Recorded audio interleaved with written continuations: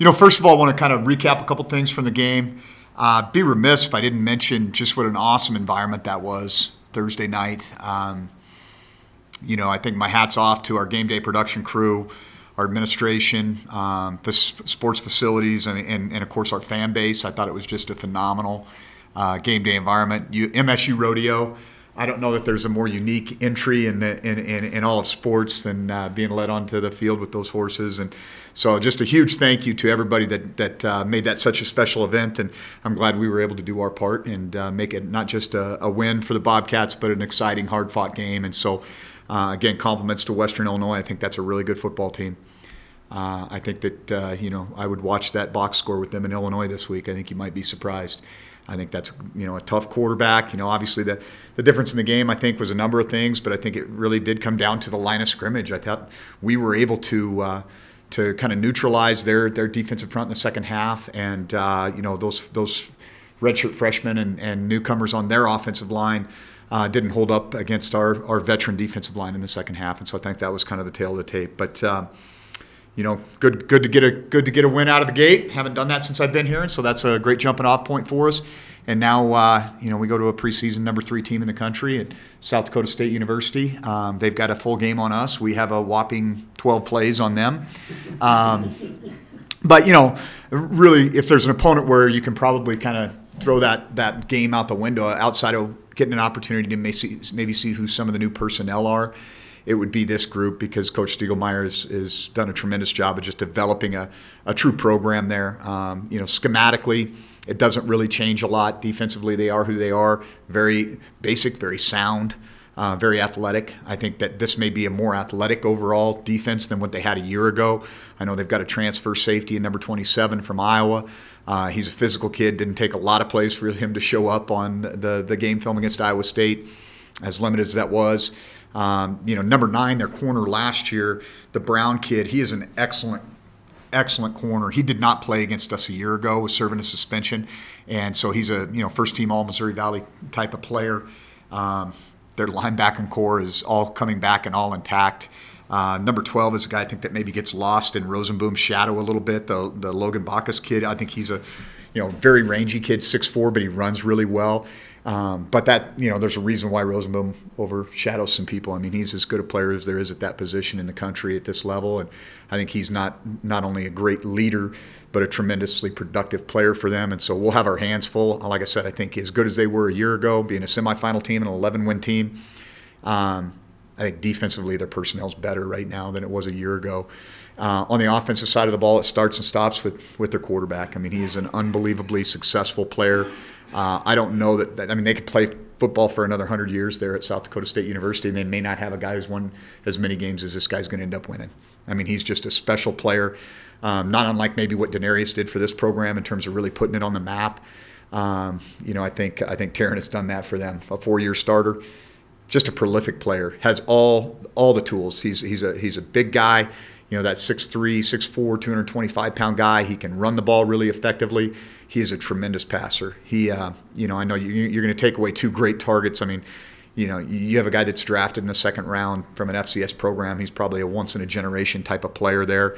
But I think that there's so many guys that play for this team in and out. The continuity that they have with the staff, the commitment that they've made as an athletic department to the sport of football with the facilities they have. It's amazing to look at what this team's been able to do coming up from a Division II program not that many years ago. And so be happy to take any questions. The play, I guess, that stands out from last year's game was the fake field goal. Is that a play that still kind of you replay in your mind, maybe kind of haunts you a little bit? No, not at all. Really? The 2 missed field goals and the missed extra point are what haunt me. Because that was 7 points that we had control over. I mean, they executed a good play. I mean, there's some things that we could have done differently in terms of having a contained player there, but that was a well-executed, well-timed play. It was 4th and 14. Not somewhere where you really think about them going for a fake field goal there. So, no, I don't look back on that at all. I mean, I think, the score at the end of the half that gave us some life, us coming back from a 17-0 deficit to make it a really good football game. A team that beat the defending national champions last year in North Dakota State, and quite honestly, I just got done watching that tape. Beat them pretty soundly. I mean, I think they were, on any given Saturday, they could have been the team that was playing for the national title. And, they had a weird deal with JMU at the end of the season. I don't think we were a national championship contending team. I don't think a fake field goal made that big a difference. I think us not executing in opportunities where we had opportunities too. A chip shot field goal, a 46-yarder, and an extra point. That's what the difference was in the game. With Travis playing wide receiver, what went into that decision? I think he's one of the best athletes that we have on our team, and we've got to make sure that if he's not playing quarterback, he's playing somewhere. And, I really have been tremendously impressed with Travis Johnson. Let me say that first and foremost, just the approach that this young man has taken. Went to Oregon, didn't go his way. Goes to Riverside, and, they end up with this quarterback that goes crazy and is at Minnesota now as their starter. Comes here, ends up breaking his foot, doesn't really get a chance to compete. We kind of go a different direction. He doesn't flinch. I mean, he's a really, really quality young man, true team guy, but also is a spectacular athlete and has a lot of ways that he can contribute to this team. The transition to wide receiver is in terms of adjusting to a new position. How does he kind of grasp? Well, when you learn the offense from the quarterback position, it's probably the easiest to go play other positions. It's harder to go from playing wide receiver to quarterback certainly than it is from quarterback to wide receiver. I mean, he understands the pass concepts, he understands the routes. He's played a little bit of receiver in the past, and so he's just a really good athlete that can do a lot of things. And Michael Jobin, the transition to middle linebacker now, 1 week in. Yeah, I think he and Breeden Conkle played the most snaps of anybody on our roster on Thursday night, and I think Michael was in the 89 play range there. I thought he was awesome. He's a big, long kid that runs much better than you might think. I think he'll get more and more comfortable playing in the box. It's a hard transition sometimes from playing on the edge because there's so much to look at inside the box. But I thought he had a really good night, a really good solid night. I think there's things that he could do better, just like there's things that a lot of guys can do better. But I thought he had a good night. What does that say about him that he can make that change and step in? He played inside linebacker in high school, so it wasn't completely foreign to him. I think he's a smart, tough kid. He's got pretty good bloodlines. I think his dad was a captain on one of the Nebraska national championship teams back in the 80s, and so football's been a part of his life for a long time, and he gets football. After looking at the film, was there anything more that you were able to glean from Troy's debut, I guess, at quarterback? Yeah, I think there's some things that he'll learn a ton from because, a lot of our route combinations are based on, is it split safety, is it post safety, and knowing where to go with the ball. And I think there were some easy things that, he would be able to now look at and go, oh, yeah, I can see why I should have done that. And you can have scrimmages, you can have 7-on-7 in practice and all that, but there's no substitution for those game reps. And so I think having the opportunity to now look back and go, oh, yeah, I can see why that would have been a better decision there. And he's such a smart kid that I've said it before, he's kind of a one-rep guy. He may make a mistake the first time, but usually not the second. With Troy at quarterback, how does that affect the running back group? Well, we need to probably let the running backs have the ball more. I mean, if there's one critique that I would say is let's maybe hand that off a little bit more. I think that was – because really we don't know. I don't think that you can – what did Isaiah had 8 carries or something like that? I don't know what Isaiah can do based on – we ran one play. And so it was pretty simplistic. I thought we did what we had to do to win the game. But certainly we've got to be a little bit more willing to let those young backs go, whether that's him or Lane Sumner or, KT or whoever it is. So we've got to, the element of surprise is still in our favor and with the running backs, I guess you could say. Without Weineke and Goddard, how do you think they can fill those holes? Do you think they can do it fairly easily? Well, let me go through this with you. So they return 2 running backs, number 26 and number 35, the Wallace kid. Each of them had over 100 carries last year. Okay, 15 Johnson, explosive punt returner, speed wide receiver. They used him a lot in the spring game last year. Number 1 Brown, number 10. I mean, they played a lot of guys. 83, the tight end, who was always in the game because they ran a lot of 12 personnel. I mean, they blew a lot of teams out. So a lot of these guys played a bunch of football for him. Now, I'm not taking anything away. Like I said, the Goddard kid is probably a once-in-a-generation kid. I mean, how many guys get drafted in the second round from FCS schools? Not very many. So as good a player as he was, you're going to have a step down probably at the tight end position, but that not much. And they're going to do what they do. I mean, it's funny because, they have this play Y line that they've had a ton of success with Dallas with, and that was the opening play that they ran, a version of it against Iowa State. So it's like, okay, yeah, their DNA is not going to be any different. And I think that's where they're at as a program too. I mean, Coach Stiegelmeier being there for 20 plus years and having a lot of continuity with their staff, and they recruit to a model. They have all their tight ends are kind of the same height and weight, and you can see who they are, and I mean, they have an identity, and I think that's what they are. That they're going to do what they do, and in all three phases. I mean, they don't. I know they got us with a fake field goal last year, but that's really not their identity. I mean, they line up and they execute at a high level, and they're well coached and disciplined, and they play with good fundamentals, and that's why they win a ton of football games year in and year out. You mentioned Braden Conville. How does this game this past week just kind of reflect and show how important he is? He's a really good football player. I've said it for a while. I think he's one of the more underrated guys in this league. Like, I just can't believe people sleep on that kid the way they do. He's one of the best open field tacklers that I've been around at any level. I mean, he can play the game at a high level. And so he's tough, he's smart, he's competitive, he's got an edge.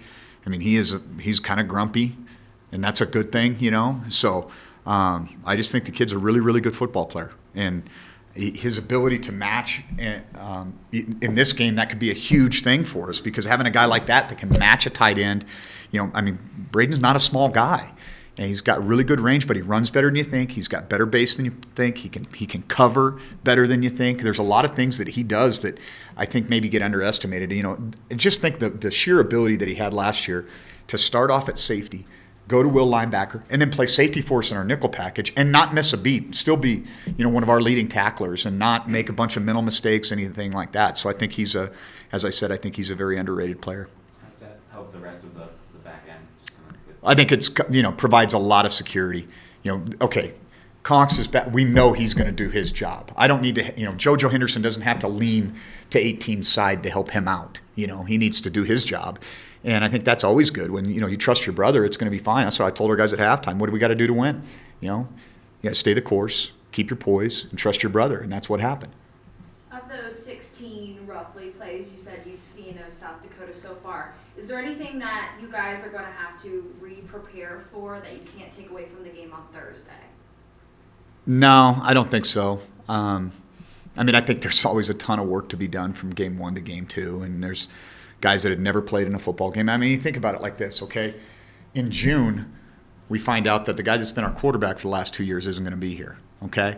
We'd already lost our top 2 receiving threats in graduation to Mitch Herbert and injury to Jabari, okay?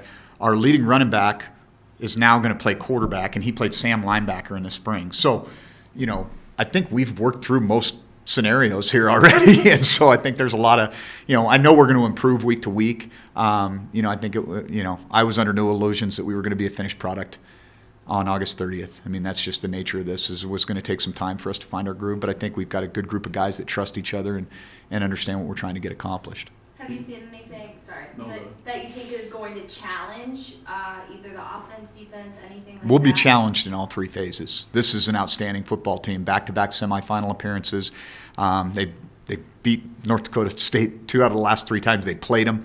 A 4-year starter at quarterback who I think is a legitimate All-American candidate.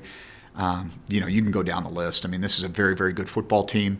Again, they're preseason number 3 in the country. We weren't ranked. So it is what it is. I mean, we'll have our hands full no matter what. We're going to have to go play an excellent football game to beat a very, very good team. Jacob Hadley played his first game in almost 2 years, I guess. Can you evaluate his performance, and how much more might fall on him now with kind of the situation now on the depth chart at that position? Yeah, well, I think he's going to have to grow a ton. I mean, I think it was, as you said, first football game in almost 2 years at a position he'd never really played before in a competitive game.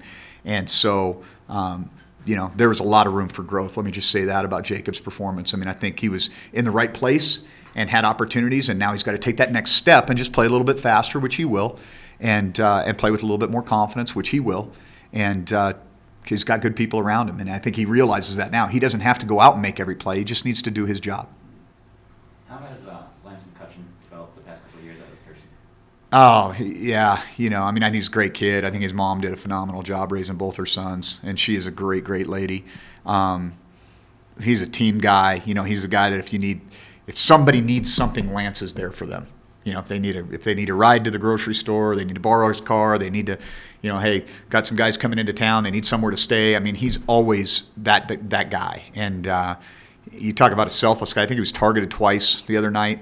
But if you watch the film, this guy did an unbelievable job blocking. I mean, you don't usually sign up for a wide receiver to be the best stock blocker in the country. But, Lance takes whatever role he has and he runs with it and is a great kid. Coach, given the previous circumstances, I mean, obviously, your quarterback starter for 2 years is, not playing anymore, and then you lose, key players. Where would you say the team's confidence level was going into the first game? And then after, winning the first game, are they saying, okay, wow, we can actually do this. We're good. We can take on South Dakota State or, the rest of the. I don't think our kids question their ability to compete. Because we've been very competitive against some excellent programs over the last couple of years, and last year in particular. I mean, we can point to a ton of instances where, whether it be Kennesaw, whether it be South Dakota State, on and on, NAU, et cetera, that where, hey, you guys can compete with anybody. The question was, can we finish? And so I definitely think there was a collective sigh of relief in that locker room on Thursday night after the game, because we finished. We beat a good team with good personnel in a tight game. And that was a huge moment for us in terms of a step forward. I mean, this is not a finished product. It takes a while sometimes to get these things done right. And there's no perfect formula for this. I do what's comfortable for me. And so for me to be comfortable, there were some things that had to be done here that were going to be different than what they were done previously. And that doesn't mean it's right or wrong. It just means it's different. And it can take a little time. I mean, we're still an extremely young football team.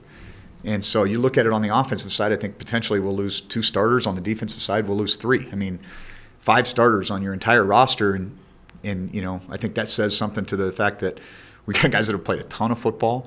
We're still a very young team, but I think we're gaining confidence each week. And, I think these guys understand how important it is to have a little bit of swagger. And I think that was a big moment for them. Moving forward, if the offense can't execute, how comforting is it knowing that now the Big Sky Special Teams Player of the Week can get down on the 50 and score points for you guys? No, well, I mean, clearly that was the difference in the football game. I mean, I point to some of the things that happened a year ago, like we missed 2 field goals and an extra point against South Dakota State, and we lose by 4. They missed a field goal and an extra point the other night, they being Western Illinois, and that was clearly the difference in the football game. And so you can point to a lot of plays here or there, but those kicking game opportunities are such significant moments. And I think Tristan was very deserving of not only the Big Sky but the national honor this week, and hopefully it doesn't go to his head. I'll make sure of that actually, and we'll kind of go from there. Settling on Troy at quarterback, just what did he show you leading up to that first game? I don't know if I've ever seen a kid did he not just put the guys on his back on a couple of those drives in the second? Was that not impressive to see a guy just say, no, we're not losing this game, let's go? And I think that was probably the biggest difference. It wasn't his, acumen for breaking down defenses or his skill as a passer. It was just the fact that he's a really competitive young man that everybody in that locker room is going to get behind. South Dakota State, you touched on it, underwent a big facilities upgrade a few years ago. Not unlike, I guess, what they're hoping to do here. And with the athletic director here having been instrumental in that upgrade over there when that went down. Both land-grant universities, can you point to the similarities of maybe what they've done there and what they want to get done here? Well, I haven't been there, so I can't really speak to what they have. I can tell you it looks pretty nice on film. Brookings, South Dakota is, I don't know what the population of Brookings is, but I know, it's not a large community. I know it's close to Sioux Falls, and that's where we'll actually fly in and out of and stay. So, I know what good facilities are. Let's just put it that way. And clearly we need to do better than we are right now. And I think everybody understands that this has become an arms race even at the FCS level. You look at what happens over the hill there. They've invested tremendously in their facilities. When you go to the Missouri Valley schools, that's what you're seeing more and more is teams that are investing in facilities. And if you're going to, it's no different than attracting the best and the brightest students, right? I mean, if you don't have nice dining halls and nice dorms and competitive programs, you're not going to get the best and brightest students. Well, the same thing is true in athletics. If you don't have nice facilities and kind of at least updated opportunities for these kids, that they're going to go elsewhere. That's just the nature of it. And so I think we've done that, all the way around the academic side. I mean, with Jabs, with Norman as Bjornson Hall, with Yellowstone, with Rendezvous, with Miller. I mean, you go down the list. That's why we are growing as a university, is because we're staying ahead of the curve in understanding what it takes to recruit the best and brightest students. And we've just got to take a cue from that side and do the same thing in athletics.